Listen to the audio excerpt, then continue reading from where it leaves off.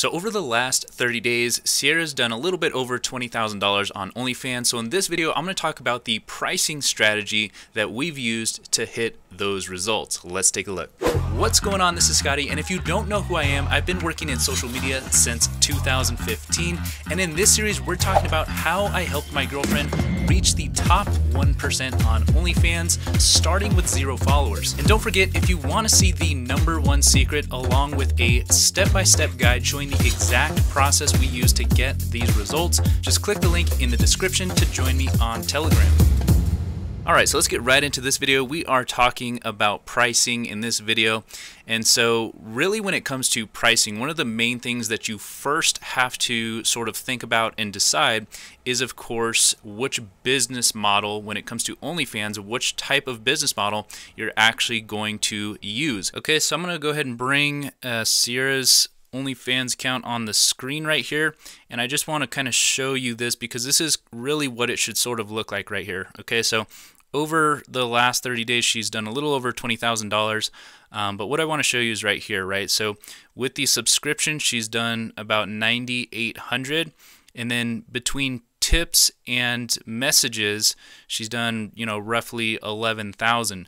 So when you're doing your pay-per-view, when you're offering your content, it should be at least equal or greater to the amount of money that you're making on subscriptions.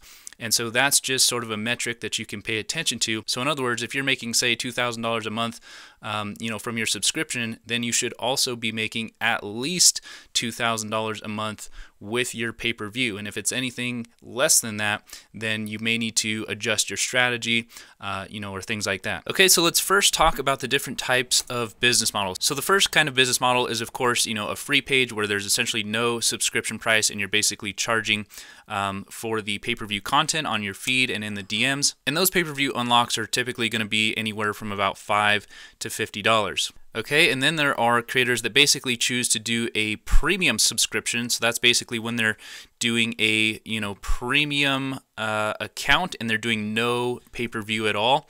And that's basically going to be anywhere from about $20 to $50 per month for the subscription. And in that case, there's basically going to be no pay-per-view whatsoever. And then finally, where most creators fall is sort of the normal, which is a combination of subscription and pay-per-view. So in this case, there's going to be a subscription anywhere from about $6 to $12, and you're also going to have, you know, various pay-per-view unlocks that's in the range of $5 to $100. And so the first question that I get asked is, out of these business models, which one is actually the best? So I'm going to cover that real quick because I think it's pretty important to choose the right business model for what you are actually doing. So for the most part, I typically always recommend against a free page.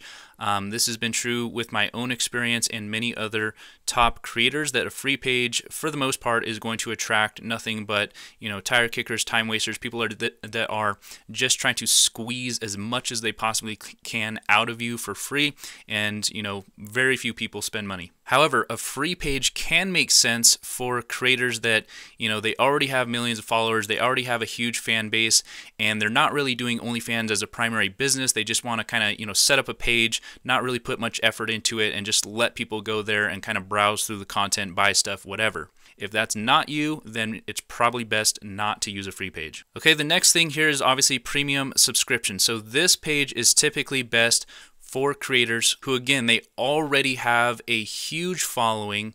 Maybe they're, you know, longtime YouTubers or whatever the case, and they have an extremely loyal fan base already, and they intend to put an extremely high amount of quality and effort into their content on OnlyFans. And so in this case, if you have an extremely loyal fan base, they've been following you for years on YouTube or whatever the case may be, then they're not going to have a problem, you know, being with you forever and paying $20 or $30 or $50 per month because they have such a deep connection to you. However, if you're a creator where you're basically just promoting on Reddit, promoting on TikTok, whatever, getting people in the door, but they haven't had a very long time relationship with you, then this is not a good option for you. Okay, so finally, this is where most creators fall down here. And this is the type of page that you want to have if you're just, promoting on TikTok, Reels, Reddit, Twitter, getting people into the door, but they really haven't heard of you before then, or they haven't really known you for a very, very long time. This is the type of page that most creators will want to have. Okay, so for the remainder of this video, we're going to assume that this is the business model that you're using, because again, depending on the business model depends on, the pricing structures and the strategy and so forth. So this is what we're going to assume that we are talking about for this video. Okay, so this is also one of the other most important points I've covered in some of my previous videos, but this is basically a huge problem, with creators that are dealing with burnout and, things like that. So basically, you do not want to spend all your time and effort and mental energy on customer retention.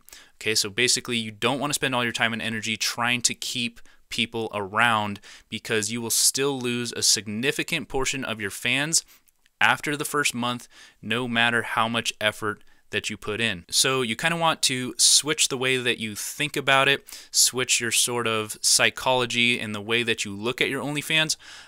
You want to treat your page like a physical store. Okay, the goal is to bring people into the store so they can purchase your products.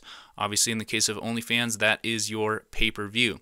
So your goal is to not spend all your time and effort trying to keep people from leaving. In other words, you want to get people in the store, give them an opportunity to buy your products, and then they can leave. You don't want to spend all your time and energy trying to keep people to stay, because it doesn't matter how much you chat to them, it doesn't matter how much effort you spend with that person, they're going to leave anyway. They only came and subscribed to your page because they were curious, buy a few things, and then they want to leave. They don't want to stick around. And that's just the nature of how OnlyFans works. People are going to jump from creator to creator because they're curious, they satisfy their curiosity, and then they leave. So don't get your feelings hurt when people subscribe to you and they leave after the first month. That's just the way it works. Okay, so again, really the only thing that you have to focus on is getting people in the door, initiate chat, and earn via pay-per-view. That's the only things that you need to focus on and worry about. If you're worrying about anything else aside from those things, then it's just a waste of mental energy. You're going to exhaust yourself and burn yourself out. Okay, so let's talk about the pricing here. So I typically recommend $6 to $12. If you have a different price that's working for you, great, keep doing whatever you're doing. But if what you're doing is not working or you're brand new, just price your page around $6 to $12.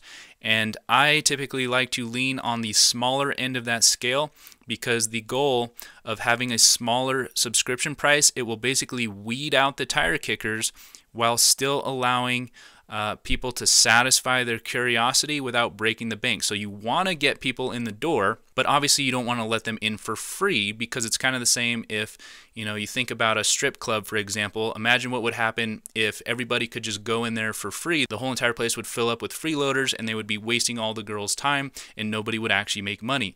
So you want to treat your OnlyFans page very similar and charge a small entry fee to weed out, the time wasters, but you know that the people that are coming into your page are at least willing to spend some amount of money on you.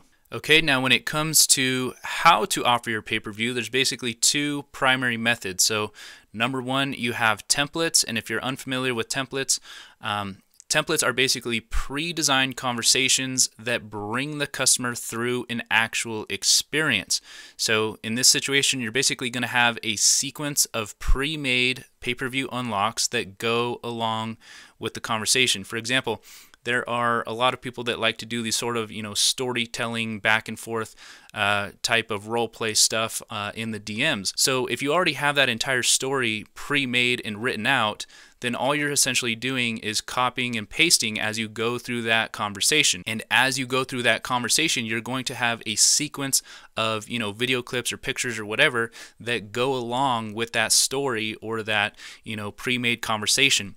So basically, as customers go through this conversation, they're going to become more and more invested into the conversation. So you might go through a little bit of the conversation. You send your first unlock, maybe it's $12. You get, halfway through, it's $35, $50, and another $50. So you can, make anywhere from $100 to $200, $250, or $300 per conversation as you're bringing people through these sort of pre-made, storytelling experiences.